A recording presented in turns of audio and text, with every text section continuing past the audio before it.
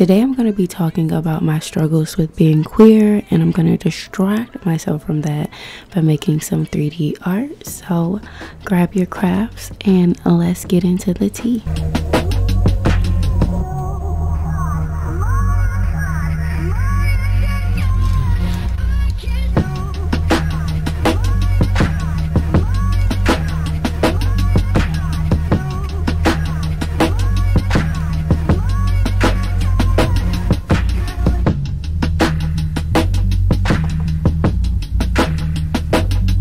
Okay, we are officially ready to get started.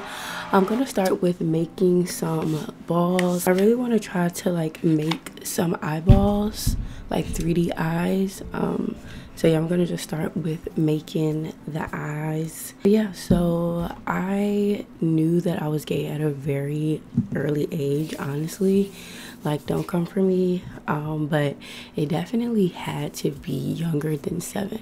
Because like I had a lot happen in my life before I turned 7, so I can't really remember the exact age that I had my first like, oh yeah, I like pussy or like I like girls moment. So I can't remember I can't remember my exact age, but I remember the situation. It was honestly like a classic enemies to lovers story. There was this girl I would play hella rough with outside, and like she would like low-key bully me, y'all, but like I don't know, like we were kids, so I mean whatever.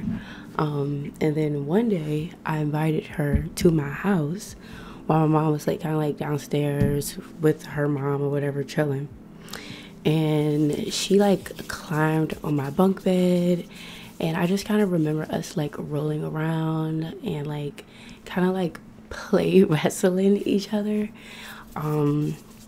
and then we like kissed and started exploring each other's bodies, y'all. Like we were fucking, y'all. And I loved it. Like I was like, okay, like I can feel this way with the girl. I don't even know how to freaking explain it, but I was just like, okay, like I like that. Then I had like a few more experiences that were kind of like similar as I got a little bit older. Sorry if I'm like talking in circles at any point. Anyways, what I'm just trying to say is that from a young age, I knew that I liked women, even though I didn't understand it. I knew that I was attracted to them. I wanted to be close to them. I wanted to touch them. They made me wet, like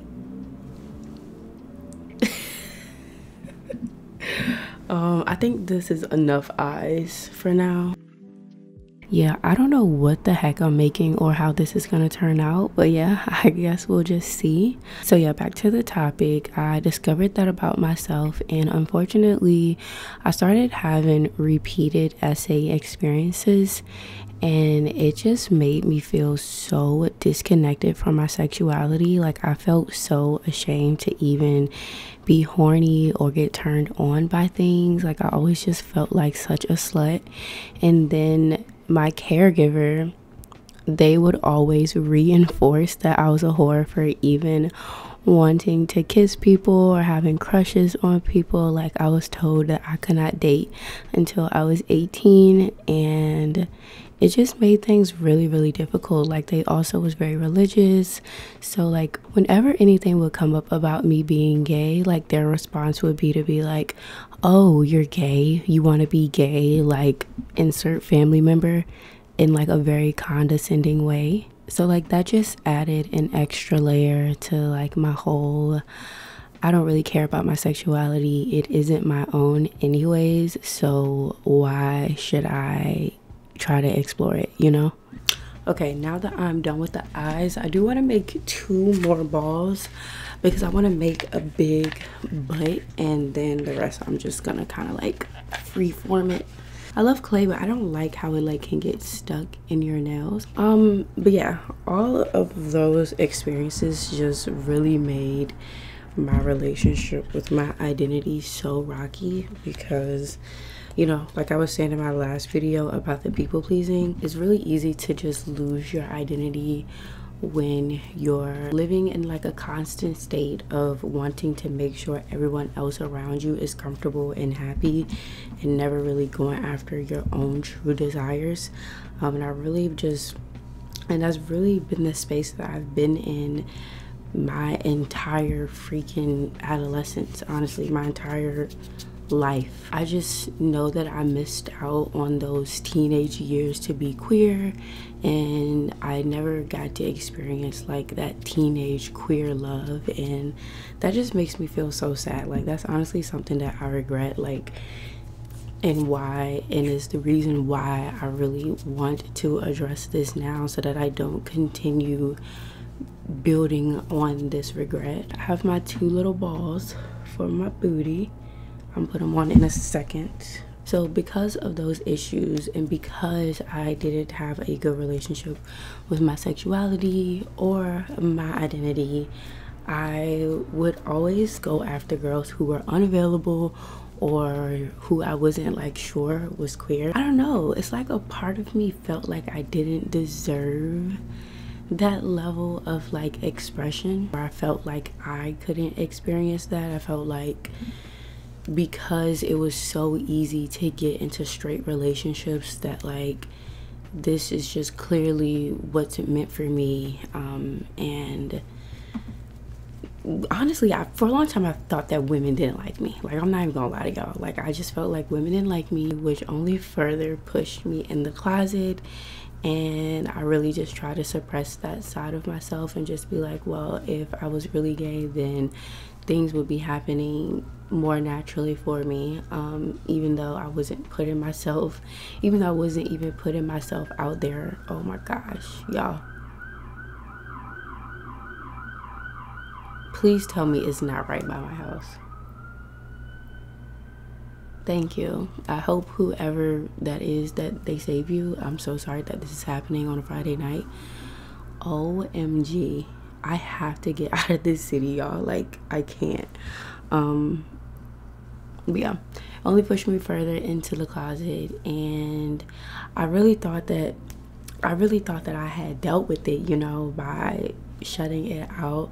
But literally, y'all, for so freaking long, the only way that I would get turned on is if I thought about a woman coming on to me. And after a while of that, I was like, okay, Shay, you clearly are denying yourself of an experience, and you really need to get that together, because you're just going to continue to hurt yourself and the people around you. So that brings us up to speed to where we are now in my sexual journey. Okay, so at this point, I really wanted to add some 3D waves onto the canvas, but it just was not working out. So like, I'm sorry in advance, but this is definitely about to go to shit. But yeah, anyways, initially getting into this world, it just felt so freaking intimidating, because I'm a femme who likes films, and I just always thought that there had to be a sub and a dom in order for the relationship to work.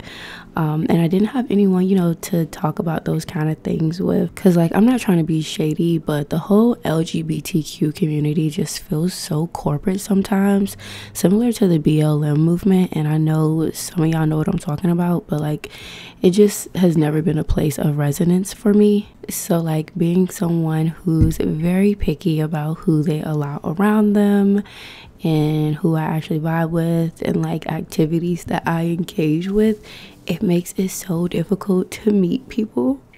So I'm trying to like remain patient. Of course, like, I can do dating apps and stuff like that, but child the dating apps, they're not bad, but like, y'all, stop playing with me. I'm trying to just be patient, y'all. I'm trying to be patient and meet people the old-fashioned way. Like, that's what I'm really trying to do right now. So yeah, I'm in my old lady era, and I've just really been focusing on figuring out my own expression of sensuality and sexuality, and just getting really grounded in what that means for me, so that I don't get stuck in the trap again of feeling like I need to perform for everybody else. And then also just taking the pressure off myself to have it figured out. Like, I'm only 23, bro. Some people don't even come out the closet until they're like 40. So, I mean, I think I'm doing good. I just need to remain patient, I guess. So yeah, this video is like a part of my first steps into the right direction. So yeah, I'm finished. Here is the final product. honestly, it looks crazy, but it doesn't look awful. Like the eyes are cute. Like look at the eyes. I think the eyes are so cute, and I like the little clouds I added around it. But look at the booty. This shit looks so fucking silly. Like stop. This is not a serious art project, as y'all can clearly tell. But I still have fun doing the clay. I feel like if I would have like really taken my time with this, then maybe I could have made it look better. But yeah, here is what we got. It honestly looks like a freaking map. We just needed a little activity while we talked about this. But yeah, I really just wanted to make this video with the intention of showing that sexuality is 80% fucking messy and figuring shit out. And you shouldn't feel so pressured to fit this ideal. Your feelings and experiences shouldn't feel invalid because it isn't fitting a stereotype. And that's something that I've been coming to learn and accept myself. But yeah, I'm on my period now, and I am officially just like wanting to lay down. I have my cozy little sweater on here, my little teddy bear sweater. And I don't know, like this subject, talking about this topic has just been like hitting me a little bit harder because I'm on my period.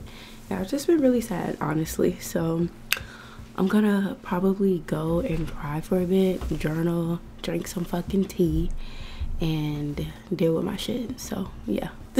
Thank you for watching. I hope you enjoy. Subscribe, comment if you've had a similar experience or if you relate to this at all. Yeah, I'll see you guys in the next video. Bye. My darling, I love you, I love you, I love you, I love you.